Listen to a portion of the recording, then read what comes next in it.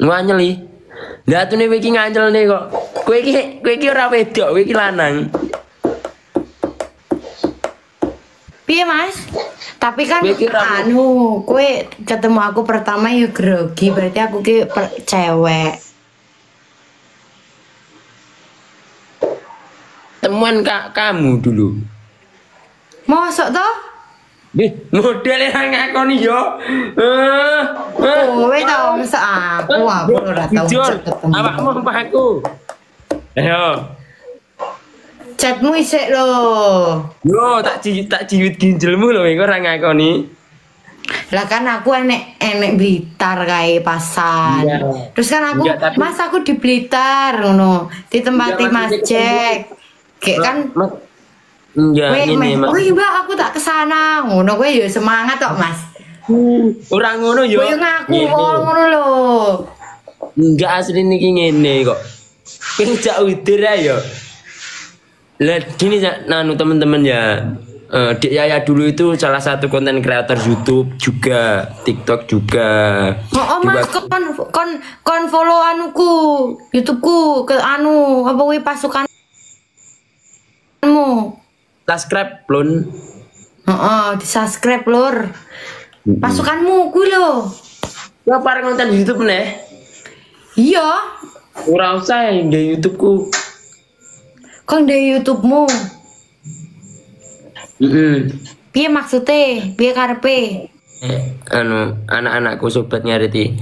Dulu itu Dek Yaya itu salah satu konten kreator YouTube persapian. Di waktu itu Dek Yaya itu konten YouTube-nya juga rame. Kalau nggak percaya di ini aja ditonton, coba dilihat.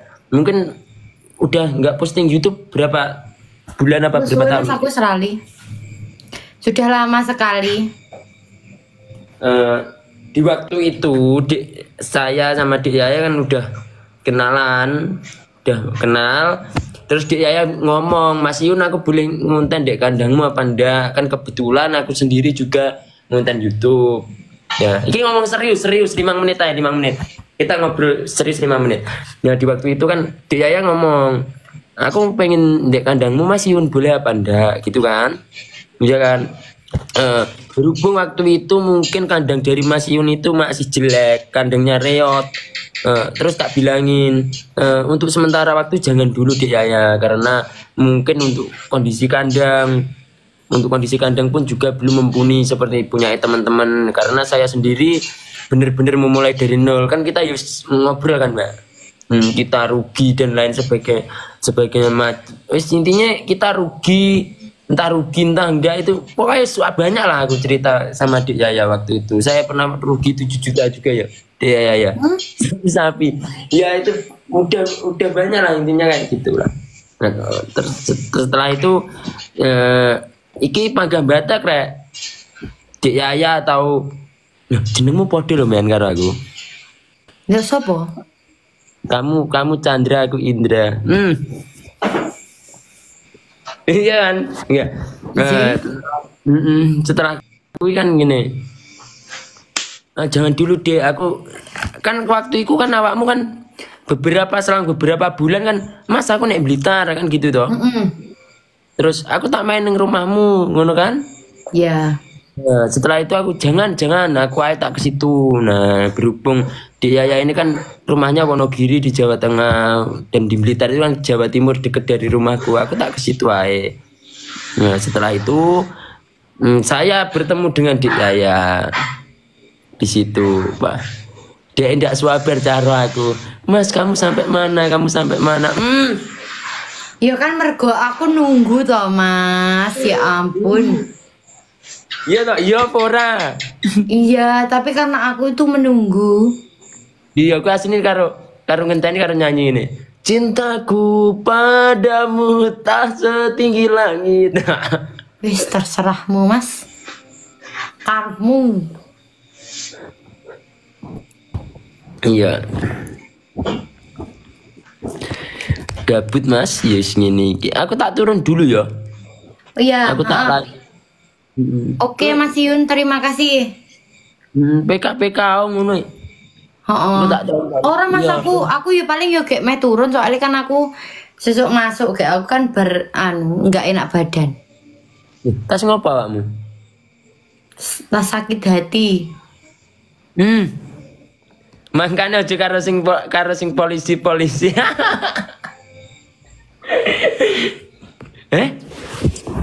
Ndak tak ulangi sama kamu aja. Wis. Lo Mas dikon turun yang anumu neng pasukanmu turun ngono. Nyapo, wong aku cinta. Nyapo. Kowe nganu iki. Apa bully iki malah tak Aku jadi bully loh, Cah. Aku ndak ngopo-ngopo. Aku itu sama dia itu udah temenan lama jauh sebelum saya kenal sama bundamu. Itu aja. Mungkin kalau sampean semua tahunya hanya di live dan lain, ya mungkin di live, di konten. Loh, kita baik kok di belakang layar itu baik-baik saja sama Dek Yaya ini ya. Kadang ya teko-teko. Kadang bapakmu nggak pernah jiko kok iki ya sapi kok Jawa Timuran. Nggak pernah. Aku inginannya dijak ngopi Mas Ipan kan. Ayo ngopi wong 3 ngono. Wong 3 sapa? Wong 3 ya kita teman-teman dulu itu. Temen nama itu. Neng endi yang aku iki Mas Ipan jarang-jarang ada waktu sekarang, nanti nek janji-janji ya mben ae lah. Aku ngono. Aku bersamamu, Mas Ipan bersamanya. Piye? Mas Ipan bersama ceweknya. Oh, lah kok aku sing diserang loh, Mas. Duh, sapa lho wani nyerang awakmu? Ora. Pasukanmu loh nanti menyerang. Udah tak juwiwit manuke ngene rek. Aneh-aneh. Aman. Pokoknya aku jangan dihujat. Loh, tak jiwit manuke hujat kowe. Lho, kowe iki asline Srikandi ne sobat Ngarit sing asli iki awakmu iku. Agama. Iya. Karepmu. Apa? Iya, Iya, Manet. Loh, jauh sebelum saya kenal wanita-wanita sekarang ini kan aku udah kenal awakmu kan? Betul. Iya. Ayolah dia foto bareng ngono terus dorong ngono kan kok digeser ngono kayak wong-wong ngono kan lho. Foto nek dhewe mang ya to. Digeser ngono saiki ngono. Kamu jadi guru, aku tetap jadi tukang ngarit.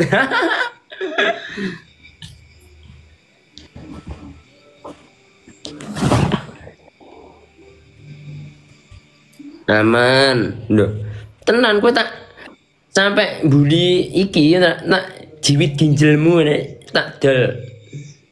Pokoknya harus aman. Iya ya aman. Berarti aku iki karek ngekeki kamu iki yo, kau Sobat Ngarit ya. Janji gue. Kau Sobat Ngarit. Ya, nanti akhirnya aku ke sana. Oh, jalukmu langsung teko kene. Heeh. Apa sampean ke sini?